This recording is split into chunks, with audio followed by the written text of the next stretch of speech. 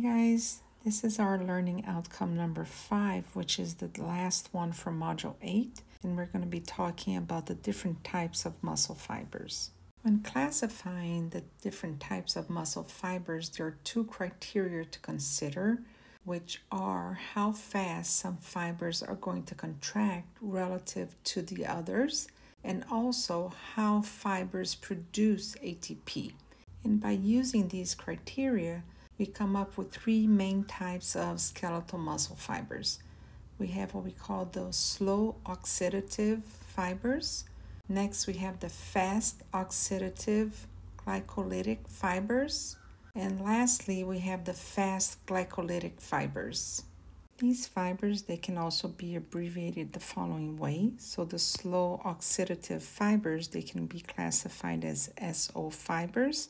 The fast oxidative glycolytic fibers, they can be classified as FOG fibers. And the last one, the fast glycolytic fibers, they can be classified as FG fibers. Now, if you pay attention to the names, it will tell you exactly how fast or slow these fibers contract. So there's only one that's called the slow oxidative fibers, which they will contract slowly, like the name says. And then the other 2 have fast, so this means that they will contract fast, especially when compared to the slow oxidative fibers. And the next term, which is either oxidative or glycolytic, will tell you exactly how the ATP is being produced. So the SO fibers are going to use the aerobic respiration, which means that they use oxygen and glucose to produce ATP, and they will be resistant to fatigue. The FOG fibers, they will use primarily the aerobic respiration, which is the same as the SO fibers, but sometimes they may switch to the anaerobic respiration, and this is why they're called fast oxidative and glycolytic fibers. And because they can use both modes of respiration, then they are considered to be moderately resistant to fatigue. Last, we have the fast glycolytic fibers, which are going to use primarily the anaerobic glycolysis. And these are going to be very low resistant to fatigue, meaning that they get tired very fast. Therefore, we can summarize that the speed of contraction is going to be dependent on how quickly the myosin's ATPase is going to be able to hydrolyze ATP to produce the cross-bridge action, which is the binding of the myosin head with the actin molecule. I put this graph over here on the left for us to remember that for us to be able to have the cross-bridge formation, we need to have the hydrolysis of ATP into ADP and the phosphate group. And for you to be able to break this cross-bridge, you need to have more ATP coming in, which will then allow the myosin head to caulk again, and this will allow the actin filament or the thin filament to move and therefore cause the contraction. So this is why it's important to have ATP available for contraction. Therefore, from what we have talked about already, we can say that the fast fibers, they're going to be able to hydrolyze ATP approximately twice as quickly as the slow fibers. And this will therefore result in a much quicker cross-bridge cycling. Now, the primary metabolic pathway that's used by a muscle fiber will also determine whether the fiber is going to be classified as an oxidative or a glycolytic. And if the fiber primarily produces ATP through the aerobic pathways, it's going to be the type of oxidative fibers.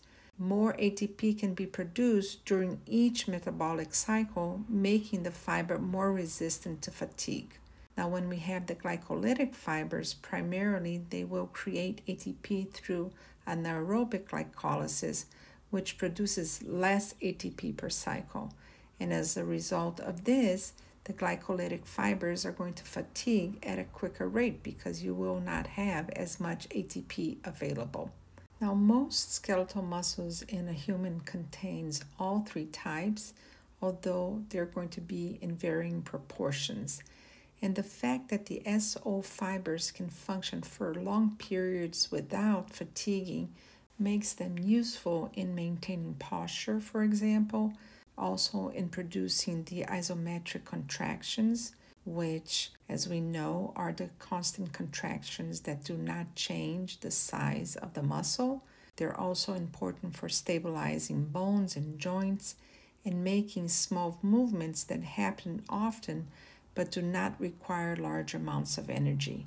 They do not produce high tension, as you can imagine, and thus they are not used for powerful, fast movements that require high amounts of energy and a fast rate of the formation of the cross bridge. But these SO fibers, since they use aerobic respiration, they will produce way more ATP, and therefore they're going to be more resistant to fatigue, so they won't tire as fast. Contrary to the ones that use anaerobic respiration, these will produce less ATP, and therefore the ATP won't be as available and they will fatigue faster. In addition, they will be using the ATP much faster, and therefore they're going to be running out of ATP, which then makes them more tired. So to summarize, the bottom line is that you can't have the best of both worlds. Either you hydrolyze ATP fast, and therefore you have a fast contraction, or you have a lot of ATP, and therefore you don't get tired as fast because you're able to use the ATP over time.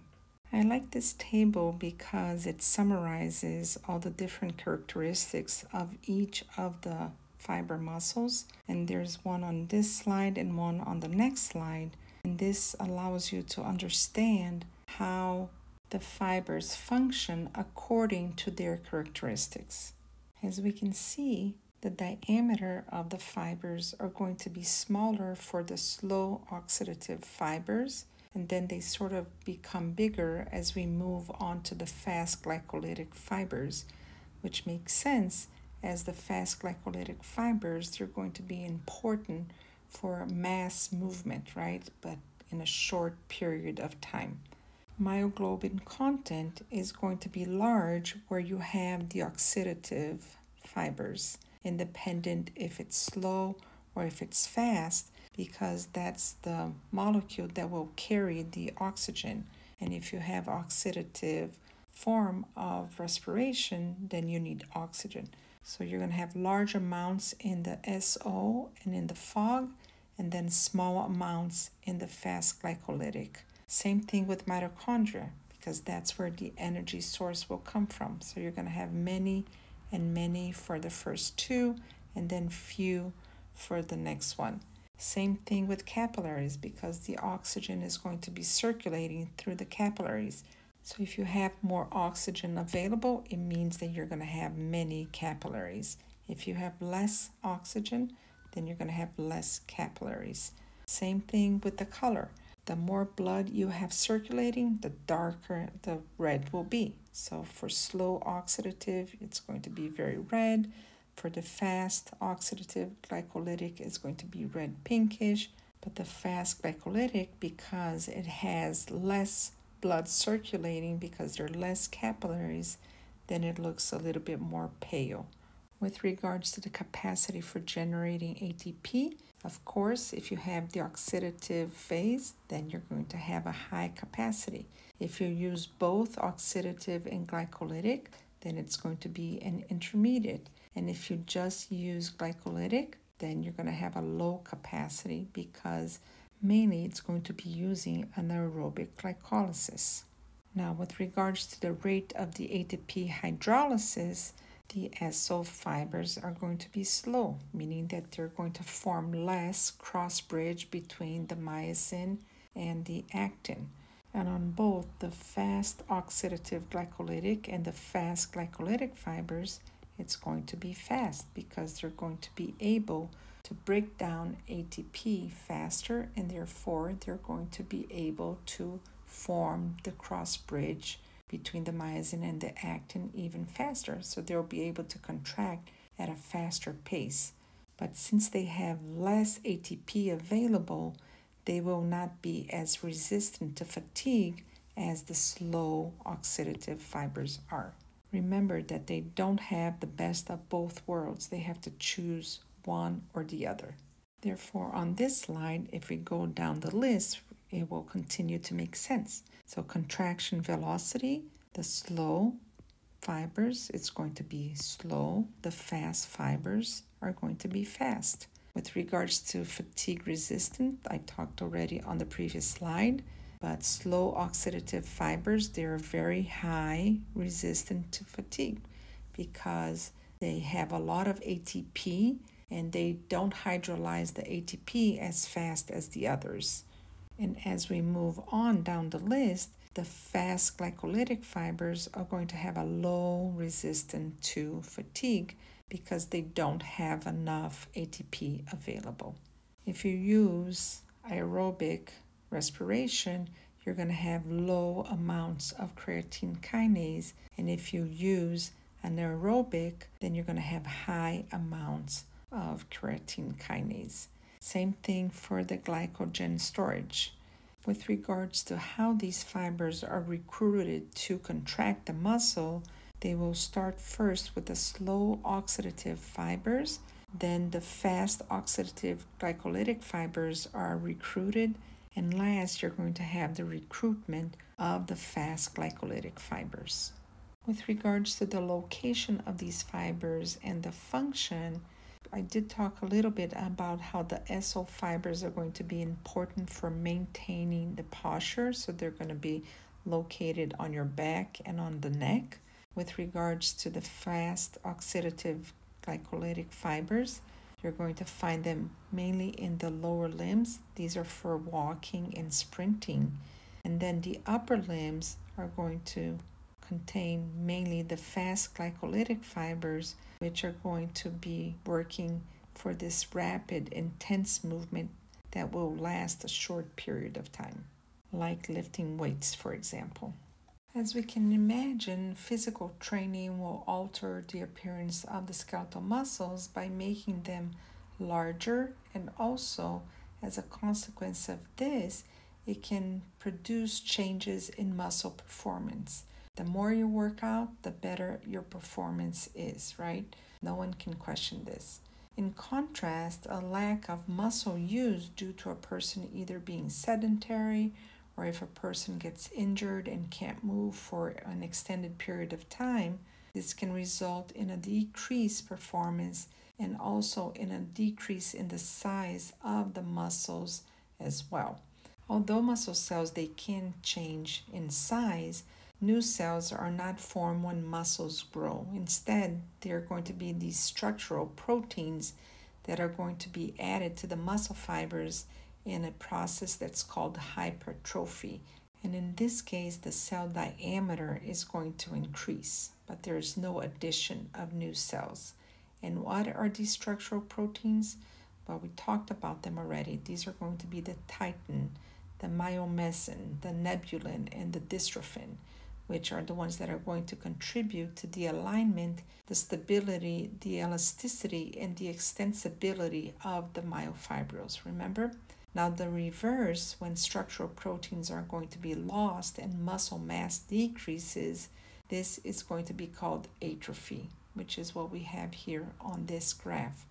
On the right side is an atrophied muscle. You can see how it's smaller when compared to the muscle on the left, which is a normal muscle size.